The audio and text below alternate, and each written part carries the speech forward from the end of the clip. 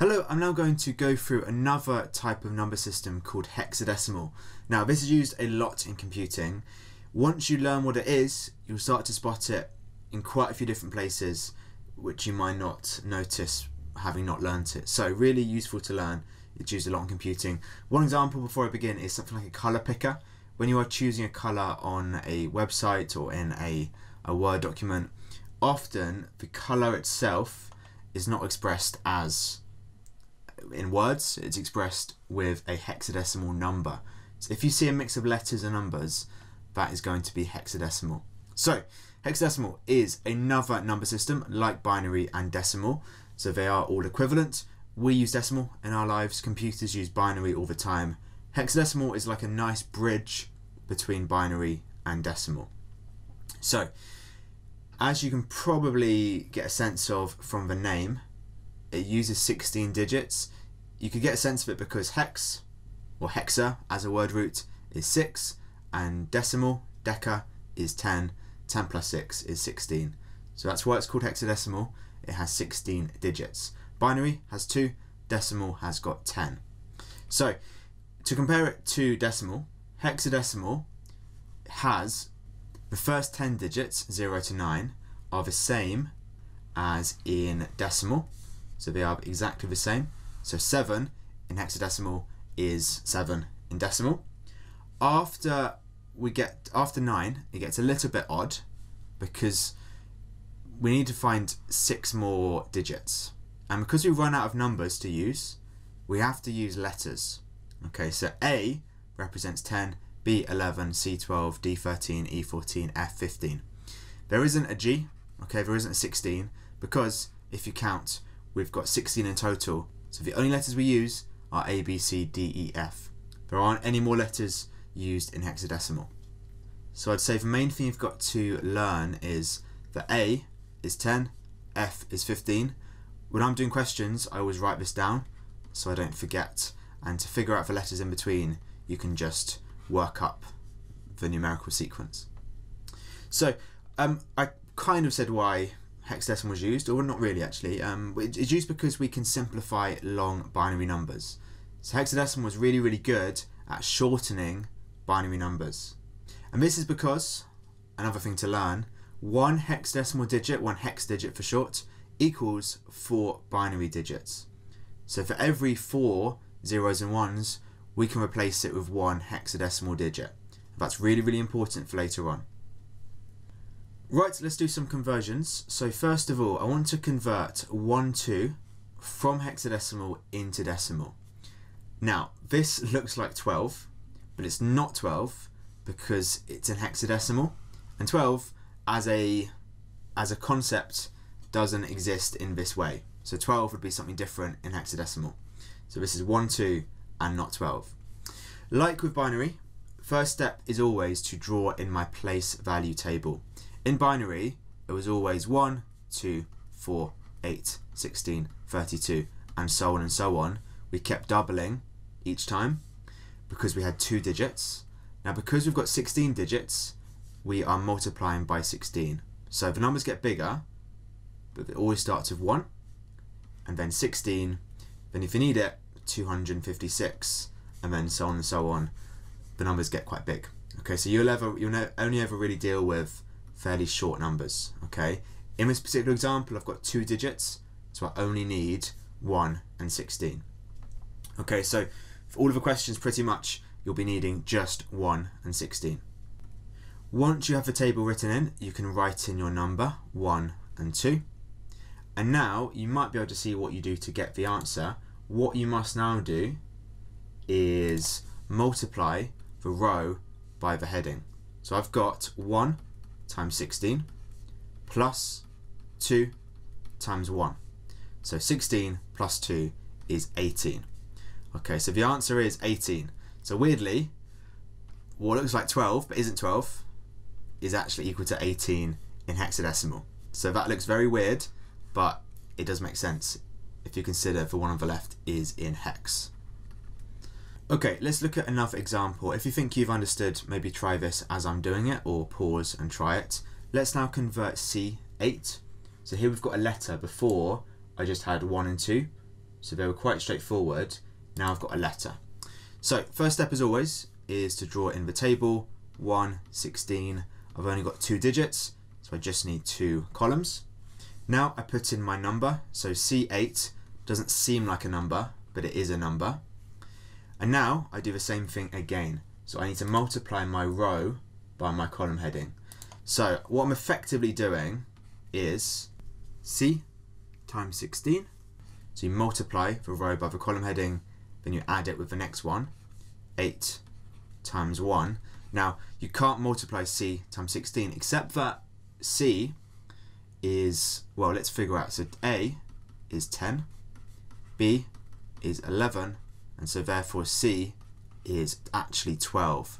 So C represents the decimal number 12. So really I'm doing 12 times 16 plus 8 times 1, which, if you do the maths, is 192 plus 8, which is 200. So C8 is 200 in decimal. Right, so let me show you how to go the other way around, going from decimal into hexadecimal. So now I've got 24. This is 24 because it's in decimal and not hexadecimal. So first step, like always, is to draw the table 1, 16, and we keep going with our column headings until I reach a column heading which is too big. Okay, so the next one, as we know, is 256. This is bigger than 24, and so therefore I do not need it. The next step, like in binary, is to go, how many times does 16 go into 24? So 16 goes in 24 one time with a remainder of 8. And now what I do is go, how many times does 1 go into 8? Well, it goes in 8 times, therefore the answer is 1/8. So 24 is 1/8 in hexadecimal. Now let's convert a bigger number, so converting 142 to hexadecimal. So despite being bigger, the columns are still the same, 1 and 16, because it's smaller than 256. Now here you might want to use a calculator because the numbers get bigger. So what we're doing is 142 divided by 16 effectively, which, as I did just now, is 8 point something. Okay, so because 16 goes in 8 times, that means I'm going to write in 8 under 16.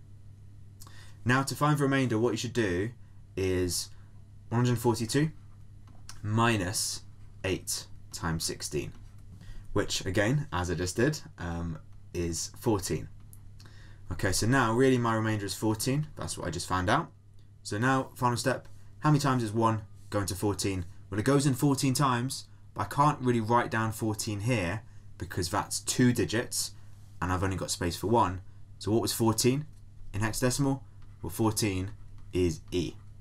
So therefore I write down E, and the final answer is 8E.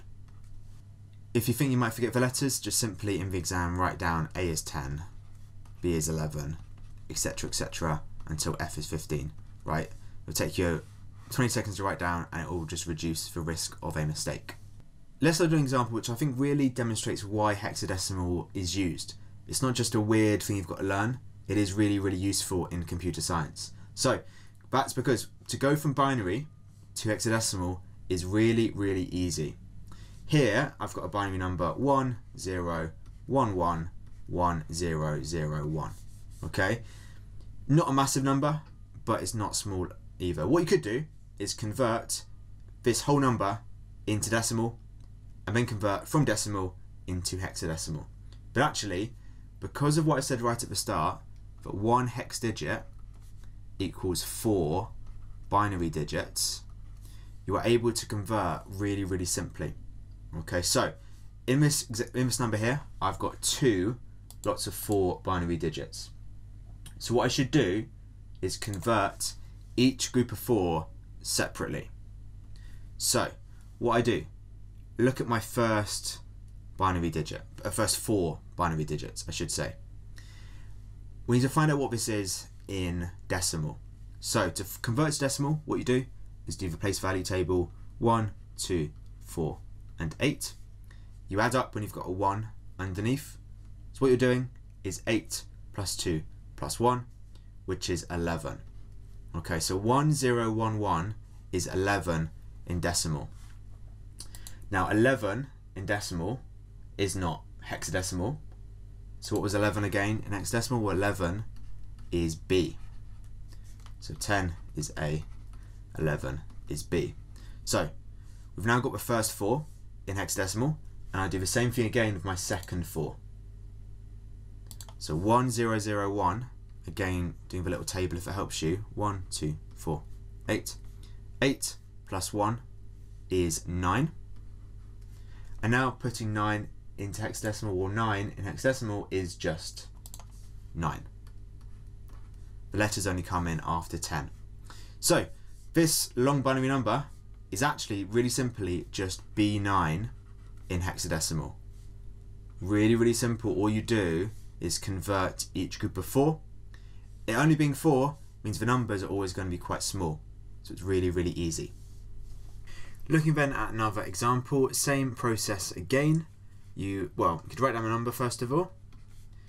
And by the way, that space left between each group of 4, this is why it's there, right? We often write spaces after each 4 in binary because it makes it easier for us when we want to convert it to hexadecimal. So now I've got my number. All I do is look at each group of 4 independently.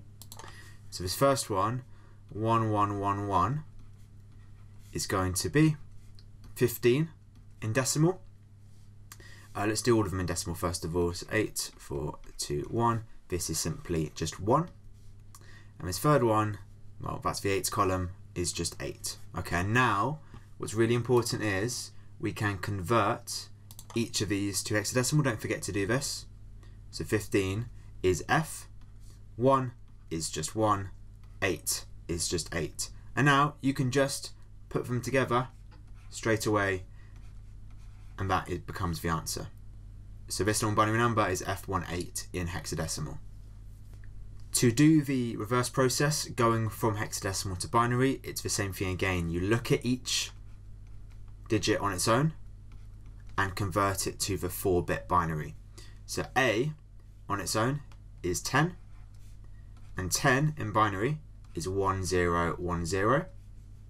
0 is 0, which in binary is just 0. But really, really importantly, each one of these digits represents 4 binary digits. So you've got to make sure you always write in 4, in this case zeros, to make it work properly. If you only wrote in 1 or none, the answer would be incorrect. And this third one, 1 in binary, 1 in decimal is just 1, which is just 0, 0, 0, 1. Again, those zeros at the start are essential. If you didn't write those in, we'd get the answer wrong. So the answer should be, when you stick them together, 1, 0, 1, 0, 0, 0, 0, 0, 0, 0, 0, and 1. So you've got to put each digit's value together, and the answer is correct.